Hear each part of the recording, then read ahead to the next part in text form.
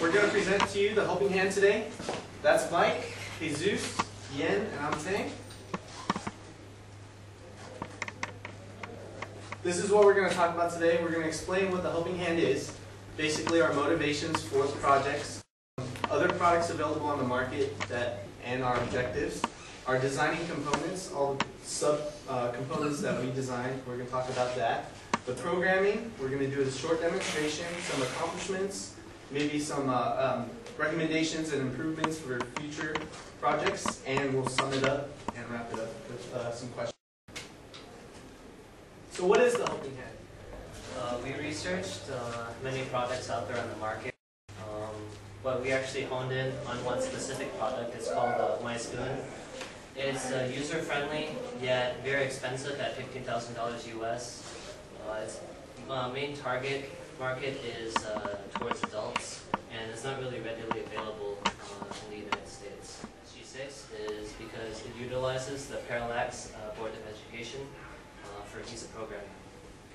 Right. So once we decided on what type of robotic I'm going to go with, we had to sit down and determine how it was we were going to adapt it to meet our goals.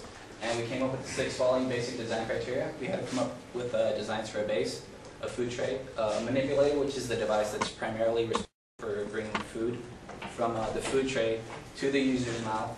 We had design covers as well as a remote control device.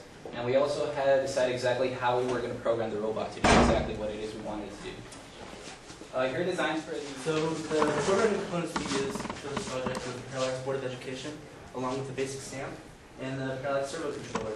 And we use these since we've had experience in classes with these devices. So our programming goals is to create an interface between the robot and the user that is simple to operate and satisfies the project objectives, which is to serve a variety of foods at our 4 quadrants that we have. We actually already loaded the food, and we'll get started. Alright, so the first thing you do is you turn the robot on.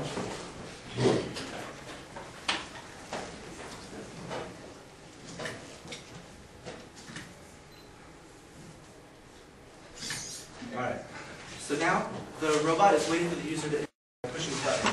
When one of the inputs is a 1, it'll go to the corresponding quadrant. So, but first we suggest that you press the home position to figure out where you're sitting, and so you know where the fork is going to come when you're feeding. So right here's the home position, and so now you can adjust your seat and get ready. Okay, so next you hit button 1 for quadrant 1.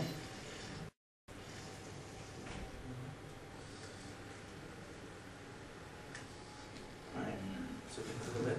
And now you press your home position button and it'll take it back. Alright, and then if you want some cucumbers, you go to button 2.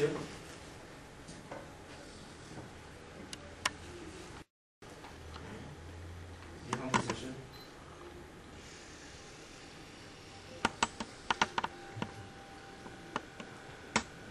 Kind of want some fruit. Maybe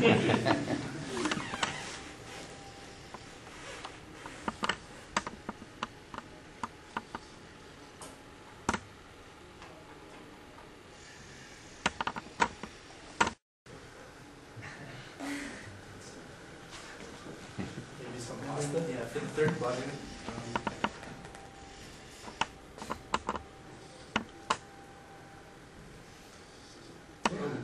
It's messy.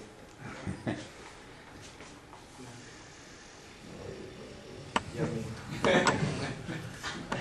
So we also have another feature if you want to go to quadrant 1. And we have like an 80% chance of likelihood of picking up food. But in case it picked up food, but if it didn't pick up food, we have an internal loop that will allow the user to push the same button again, so 1 for quadrant 1, and then it'll go back and try again. And then it'll keep on doing that until the user tells it to go back to the home position. And also, we can rotate the fork to realign food or just to re-aim and then stab again. You can also stir inside it if you wanted to position the food again. And then let's just say I take it back home and I panic. I actually have a kill switch that will just automatically kills it. That's one of the main safety things that we wanted to have, just in case he feels it's going to stab him in the face. Okay, next thing we'll demonstrate, basically it's the breakdown. So once you turn it off, you can just unplug the outlet. These cups are mainly used to be able to put away easier, and you can clean it. Nothing on the tray or anything you have to take off to clean. So you just break this off, 2 legs, and there's sides where you can adjust everything. And the pegs itself you can remove, and there's slots here that you can put back.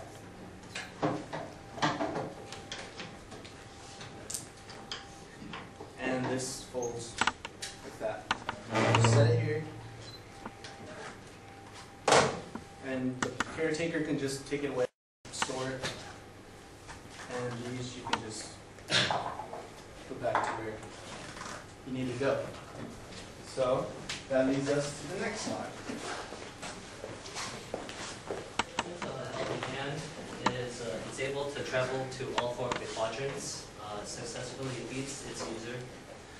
It's hygienic, safe, compact, also very portable, easy enough to use for all ages due to the push button capabilities. And we know this is a first revision of the robot. There's many improvements to be made, such as refinements on the program and also component selection. This is going to bring us to the conclusion of our presentation. Hopefully you know what the helping hand is. Our motivations. Alex, if you want to know more about DMD, there's dmdfund.org. There's a lot of organizations out there that brings awareness. The origins, how we came to come up with this idea, the different components and the building blocks of the helping hand, and what it can do. You saw the demonstration, and you know that it's definitely a first revision. It will need some more improvements, but yeah, that's about it. And